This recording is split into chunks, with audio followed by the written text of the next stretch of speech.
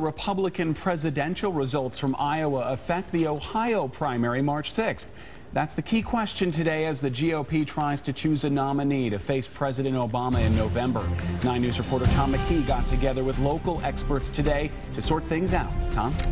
Well, Brendan, Mitt Romney's win won by 8 votes over Rick Santorum in Iowa. However, could Santorum wind up in the same position as Herman Cain, Rick Perry, and Newt Gingrich before him? The party polls showed them ahead for a time, then they faded away. So the question now is, do Republicans really know who they want for their nominee? Mitt Romney's 8-vote Iowa win isn't the mandate he'd hoped for, according to ABC's Cokie Roberts.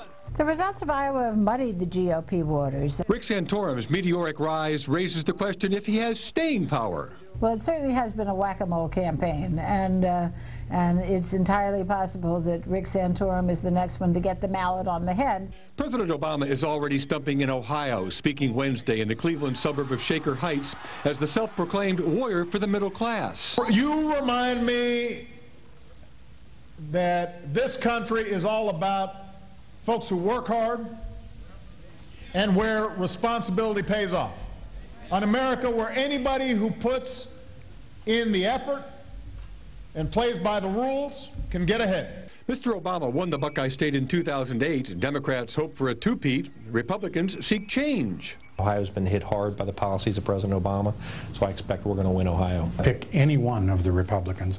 I believe Obama will carry Ohio. The president and Hillary Clinton fought for the 2008 nomination before uniting to win the White House. I think we've got a great ground game in place.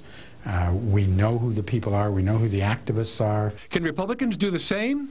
Romney staffers are already setting up shop in Ohio. I think he needs to continue staying on message, and he needs to win New Hampshire, South Carolina, Florida, and beyond.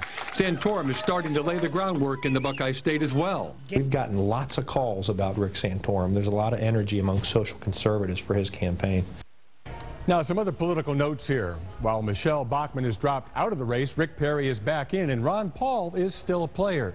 Newt Gingrich fell in the Iowa polls after Romney supporters spent millions on negative ads, and some analysts expect Gingrich to return the favor in New Hampshire. Carol, Brendan? Well, we shall see, huh? Thank you, Tom.